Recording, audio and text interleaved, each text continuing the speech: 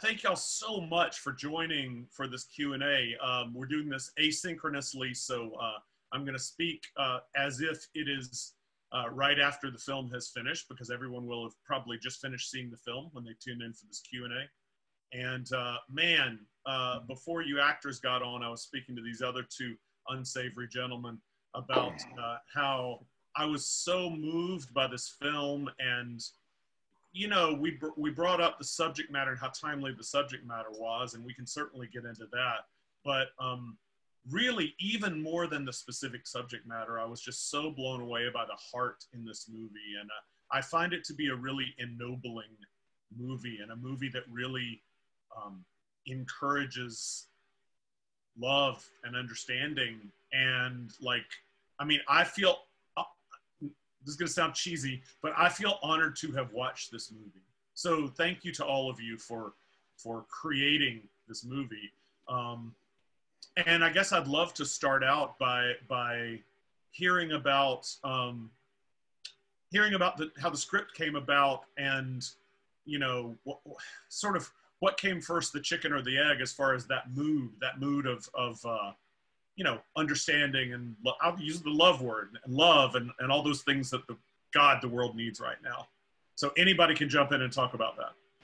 So when Helen, the writer, actually pitched me the idea originally, it was supposed to be a play set in a shipping container. And it's about a true story which happened in England, where it was really unfortunate. These refugees were trapped, and a few of them died, and they were found at Tilbury docks. They were literally banging on the side of a container. So it was this really harrowing true story.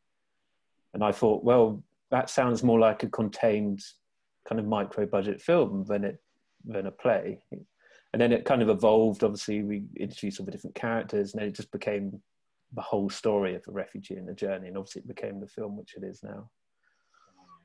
Wow. Wow. And I guess for the three actors,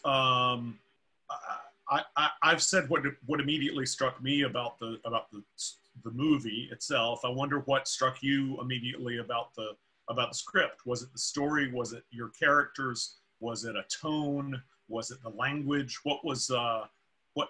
Do you remember the specific moment where you said, "Oh my God, I have to do this! I have to do this film"?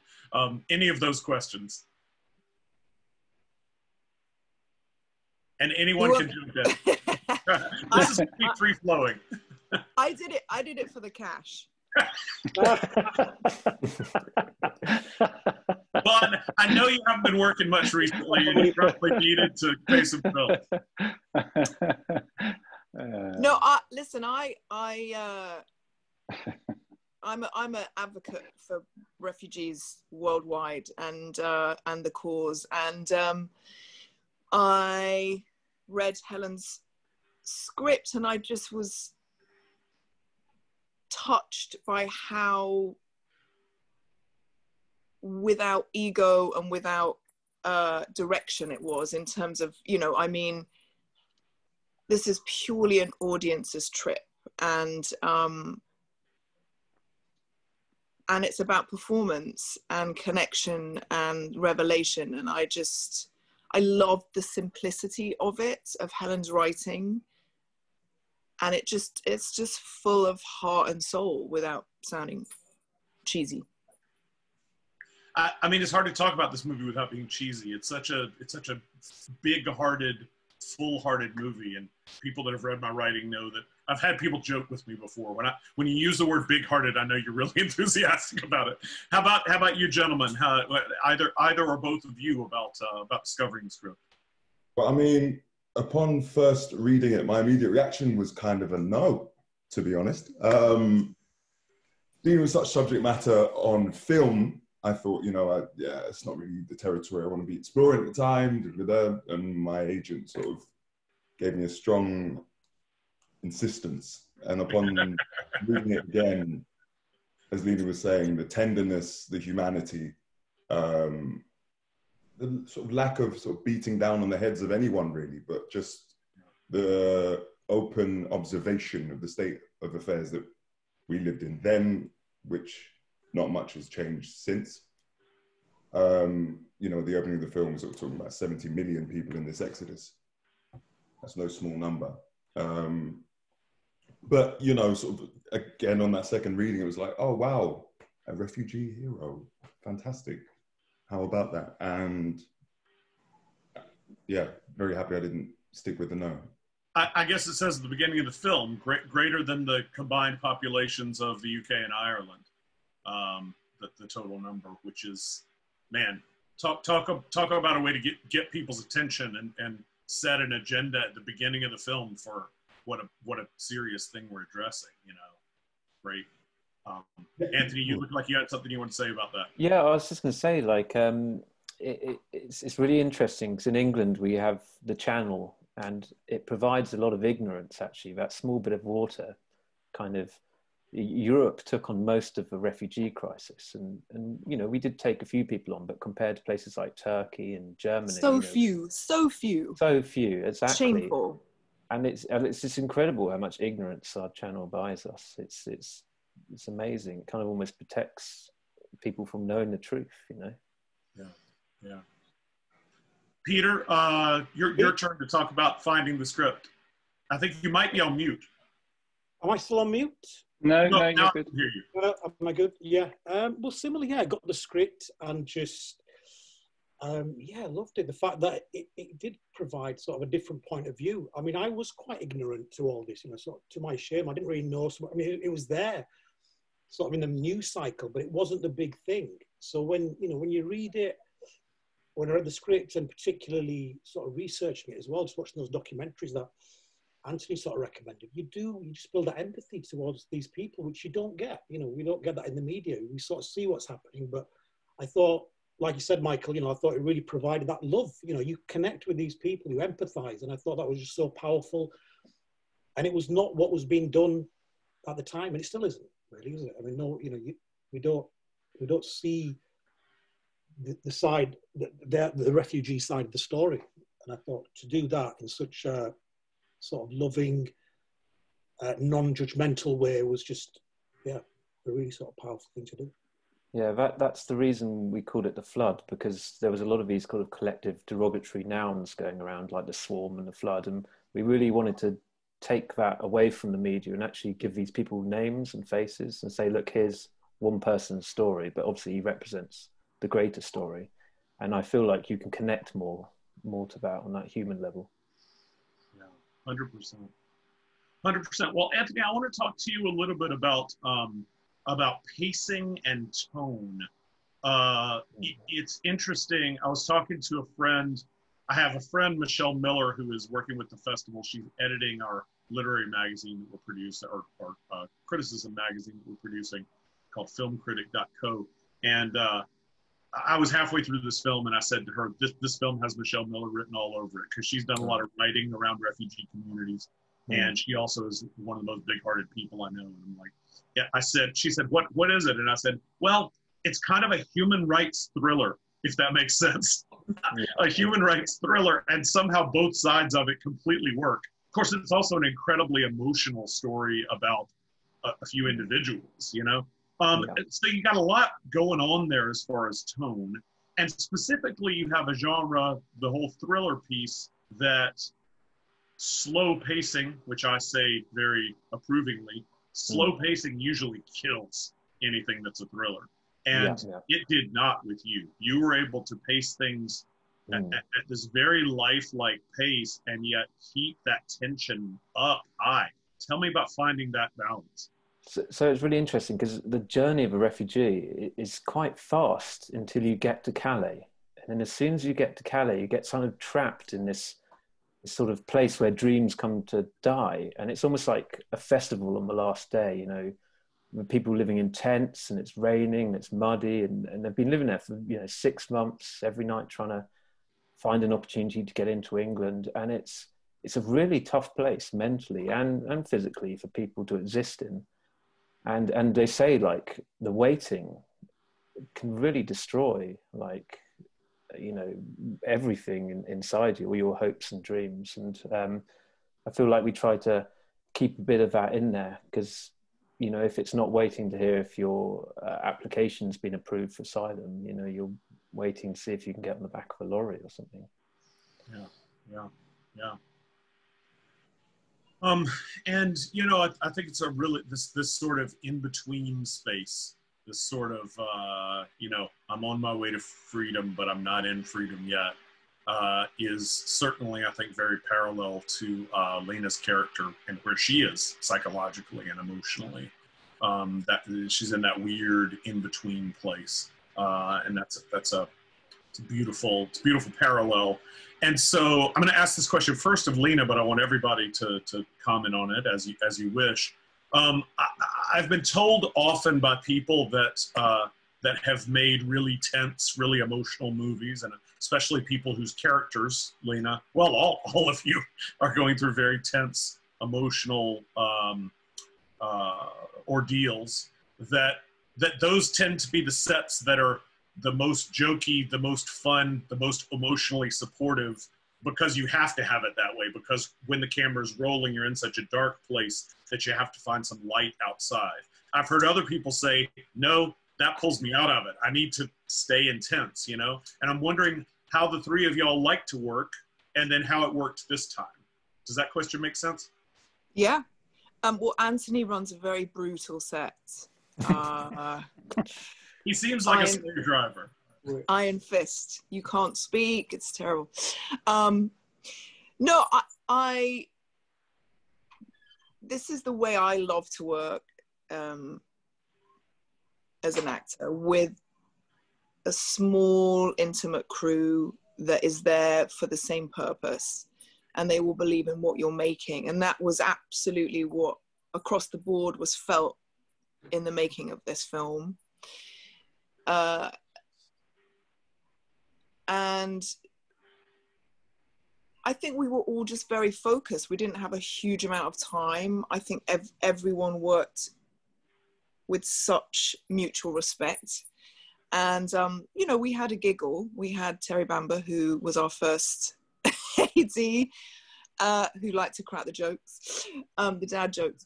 And we just, you know, we settled down when it was time, but we, you know, I spent most of my time trying not to cry when I was working with Ivanno and Manzip. But yeah, it was a really beautiful, magical, intimate filmmaking experience across the board. Wonderful. Wonderful. How about the other two of you? Yeah, same. I mean, I thought, it does tend to happen, like you said, Mike, that, you know, when you are working on something that's so harrowing, the subject matter, you do look for that, you know, the light relief on set. But we had a great time. And actually, looking back on it, it was a good laugh. This was like a job that was just a really good laugh. But yeah, that was, it wasn't, I found out sort of, Mandip's not here, but we just, yeah, we were all sort of friends afterwards. And it just, I remember being quite a fun shoot, despite the fact that we had to go through all those really harrowing scenes, particularly on the lorry and all that. But yeah. And that is the way I like to work, actually. Yeah, just if it's free and fun, sometimes, you know, you can go to those dark places. You just sort of set, you know, the set's at that place. You feel you can go there. But Pete, can I just say you're brilliant? Not that we've said hello yet. Oh, thank you, Lena. But beautiful work. Thank you so much. I second that. Well, yeah. Ivanno, how about you, brother? Yeah, thirded. Yeah, I loved your work, Peter, man. But I do have to insist, we're not friends, bro. You know, no, come on. Yeah, you know, this is why I'm here. Stop calling me. Pick up your touch, all those requests. Ivanno, I'm glad that you gave Peter his props, but what I was actually asking was, what about you with the way you like to work with intense material? It was a very physical shoot. And a very emotional shoot. Quite often there were times when the artifice fell away and the reality of the situation showed itself. I think Luke and Anthony and everyone else, they sort of compiled a team of intelligent, sensitive people who were fantastic at their job. They're all specialists. So I think on set, we got a lot of it for free, that everyone kind of knew the situation and the circumstances and what we were then offering to the table with this work. So there was respect, there was time, there was space.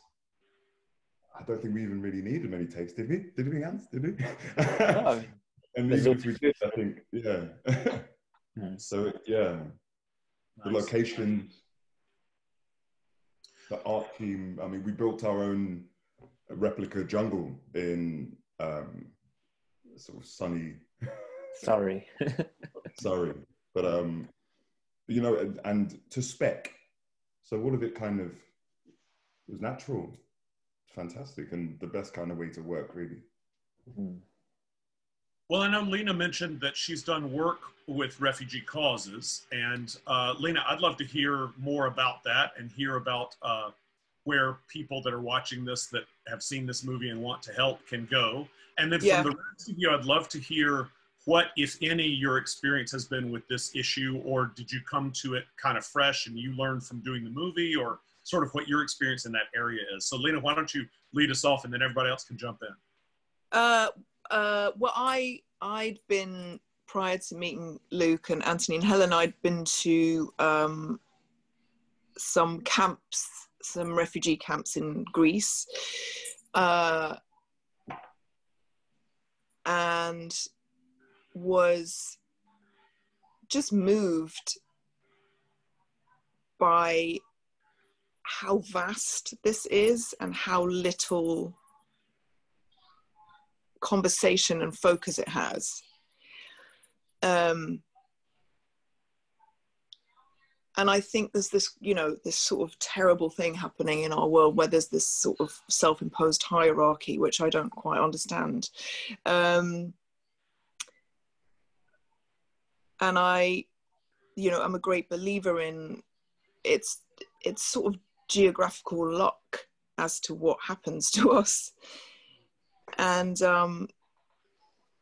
you know, as the sort of global, where we are now politically, you know, in the UK, in the US, it's terrifying what looks like could happen, you know, were the orange turd to get another term, where things are heading. You know, sorry, I'm rambling. But yes, I've had experience. I continue to have experiences. There are tons of brilliant places where you can donate. And they're really doing good stuff, like Choose Love, Team Humanity, the International Rescue Committee, all kind of share the love and pass it on to NGOs who are doing great work and supporting these people in, you know, relearning and infrastructure, in, you know, mental health. There are so many issues, and there's a long-term solution that will be found. That's an easy find. It's just getting people to keep talking about it. Yeah. And it can't be forgotten, because it's going to impact everybody in every conceivable way, which I think is the short-sightedness of this whole thing.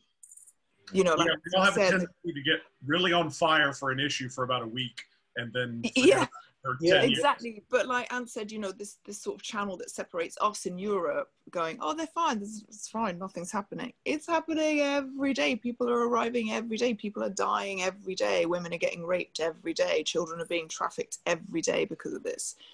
And it's all of our responsibility. That's just how I feel. Amen. Amen.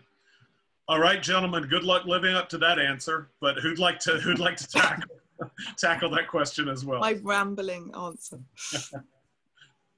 Well, go ahead. Please. I mean, we're friends, right? I was kind of ignorant. I didn't know so much about it. Not, you know, unlike Lena, I wasn't in all these organisations. Since then, I have joined Human Rights Watch, and I do bang the drum. But that was, you know, I was sort of one of those people. Like I think the vast majority of people, you just feel kind of helpless because the situation does seem so hopeless. You know, it's like, what is the solution to this? Yeah. And what's kind of clever is that the film, you know, it doesn't come up with a solution, but it's saying we got to talk about it because whatever we're doing right now isn't working. And like Lena said, you know, you just look, if you just Google it now, the situation is getting worse and worse, and it's not going anywhere. It's just going to it's getting worse. And, you know, with the whole climate change and, you know, how, you know, the world's moving towards populism, there's going to be more refugees, you know, looking for safe places to live. And you have to find there's no option here, you know. It's like you have and to. Sorry, Peter, and to contribute, they don't just want it, they want to contribute. When you sit and speak to people, oh yes, yeah, they're skilled and ready, and they need a hand to take them to where they want to be. Sorry. Yeah, it's true. Exactly. Yeah, I mean that's kind of what all the characters represent. The refugees represent. You know, my character as well. These are educated people coming, fleeing, whatever, and now they're stuck. And yeah, it's a really scary situation. But yeah, like I said, it's about opening up that dialogue. You need to talk about it wherever you stand on the issue. You know, there has to be a solution. How about any or all of the other three of you? I mean, just to give you a massive thank you, Portland Film Fest, for actually showing this. Yes. In doing so, that's our whole target. That's the whole thing and the whole way that we can exorcise this channel separation of the mind. We're being bombarded by media and popcorn stuff, and I guess to a certain extent being distracted from ourselves, from what's going on with our fellow people. And it's easier and easier to look at the numbers and you know, sit back and be like, what can me contribute? It's purely the conversation. I mean, at the time, I think in Calais, when a lot of stuff was going on, with the Jungle Mark 1, me and my immediate circle of friends, I mean, not myself, but my immediate circle of friends were going off in cars, trucks, and doing their little bit, catching a ferry and going over to the jungle to try and help however they could. Now, of late, I've noticed that my immediate circles and the people I run with, the people I work with, the people I know, aren't necessarily the wider world. And in terms of representation and giving these people who are, I guess, pigeonholed in derogatory nouns, and far enough away from us and our reality to not empathize or do anything about.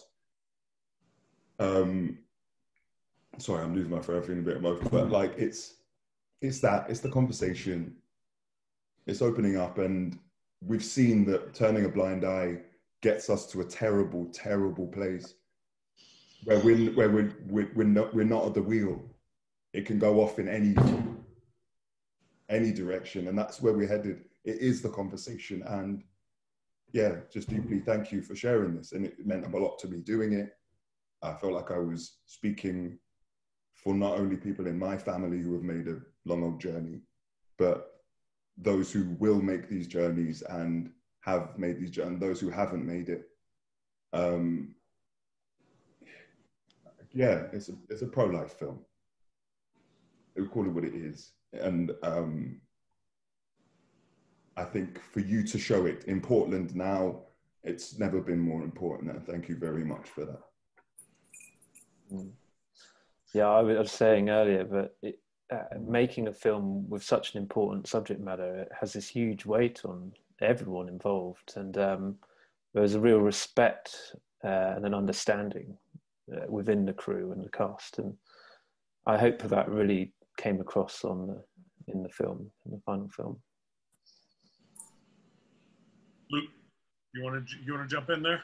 I mean, I concur totally. I think just to sort of drill down a little bit more, it's not so much about having a conversation with somebody at work about refugees or a member in your family, but digging down. I mean, great, please do that. But it's being brave enough to not know the answer and not be all right with not being uncomfortable with your answer or whatever. Because I think probably this collective and arguably some of the people that might be drawn to this film, if they read about it, may well be kind of on side.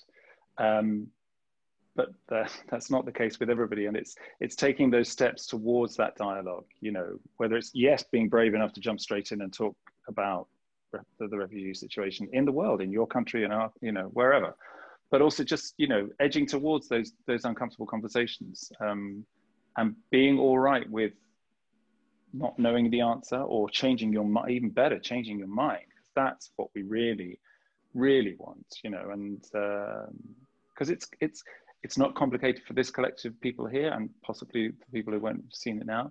But for a lot of people, it's really complicated, and it goes deep into their marrow, and that's good. That's okay. Be okay with that. Be okay with that discomfort, and go. Beautiful. Lena, did you want to add something in? Looked like you wanted to say something. No, I was just, Ivanno made me cry, that was all. I'm barely holding Again. it. Well, before I get to one more question.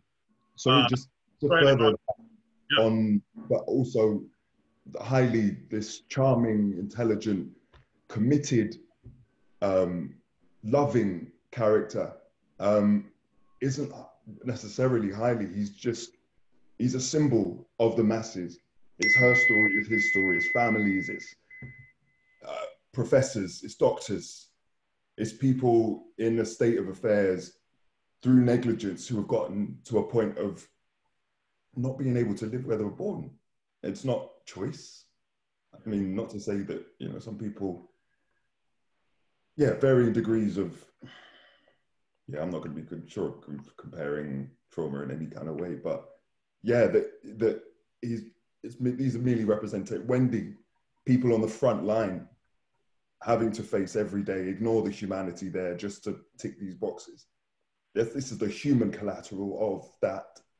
And I think until we sort of focus more on the source and the root of the problem, we're going to carry on doing these coping mechanisms. Amen.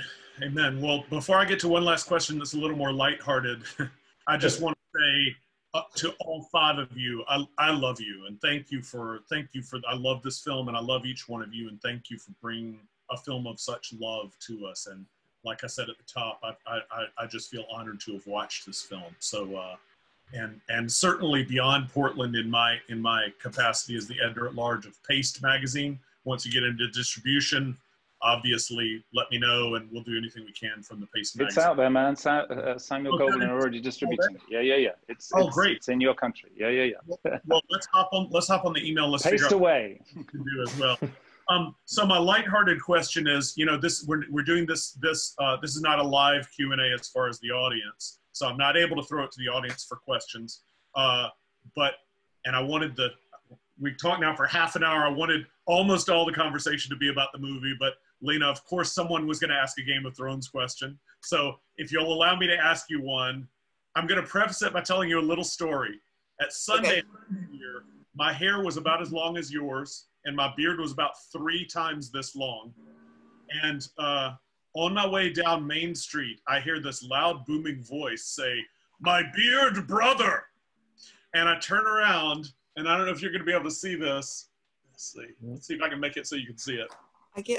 It's a bear's face. We can just see your bear from behind you. Oh, I don't know. I'm not going to be able to. Oh, there you go. Someone.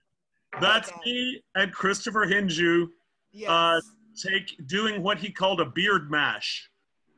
And so when I was telling people about having this wonderful, and then we ended up doing an interview. We hung out. We were like, we're like fast buddies, of course. And so when I told people this story, I ended up asking them, okay, of all the Game of Thrones characters, not the actors, of all the Game of Thrones characters, what character would have been the most fun to hang out with? Because to me, there's no question it's Tormund, right? And so then I would show them the picture, and I would say, I got to hang out with, Christopher. So my question for you is, it's actually a 2-part question. Which character on Game of Thrones would you personally have most liked to hang out with?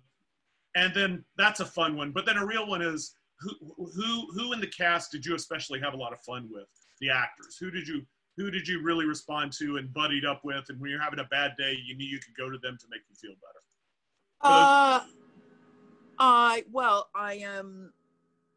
It's kind of the same answer, really. I think I would have hung out with Tyrion just because he drank and liked a good time. And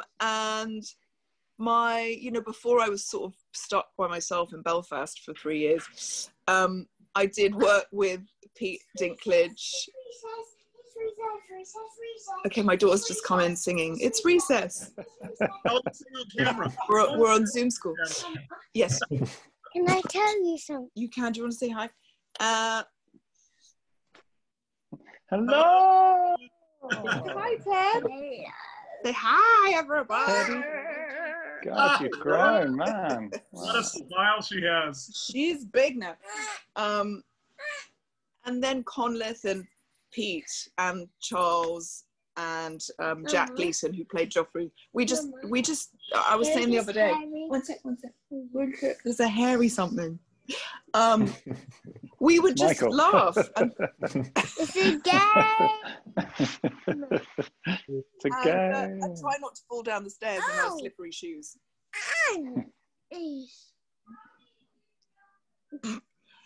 Okay, I think I did well keeping them at the floodgates for that long. You did. Your shift on the one has ended. Does anybody else have something funny that they want to throw in before we wrap here? I'd love to hear anything lighthearted or even doesn't have to be lighthearted. Is there anything we didn't cover that you wanted to make sure that we talked about? Okay, so. No. I'm just gonna mute us. All right. I would actually just, sorry, Michael, I just would say it's not lighthearted, but I would say, you know, I say this all the time, you know, nobody was, I know everybody got the joke that Lena was making, but everybody did this job for love. Nobody did this for anything other than love of the piece and of the project. And I just, you know, it was a very powerful and humbling experience to see, particularly as the shoot dragged on, because it got hard, you know, and low budget filming, I mean, filming generally, but low budget filming particularly, you know, and Ivanno particularly, but everybody getting out of cars and turning up at impromptu sets and turning out amazing performances. And people building sets and putting up lights and whatever, it was very, very powerful, and it felt like it was a real underscoring of everybody's support and belief in the power of making art about complicated and conflicting subjects. Yeah.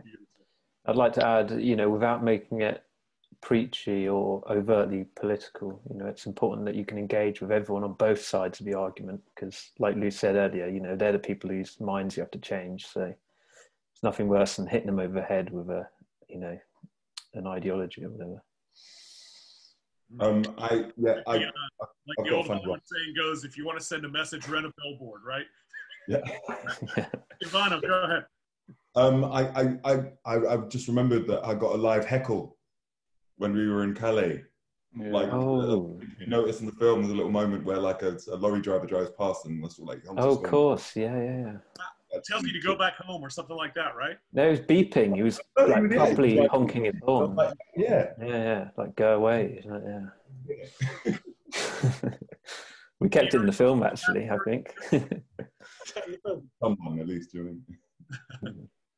All right. Well, I love all of you. I love the film. We'll be talking again soon. Let's get you some press and Godspeed.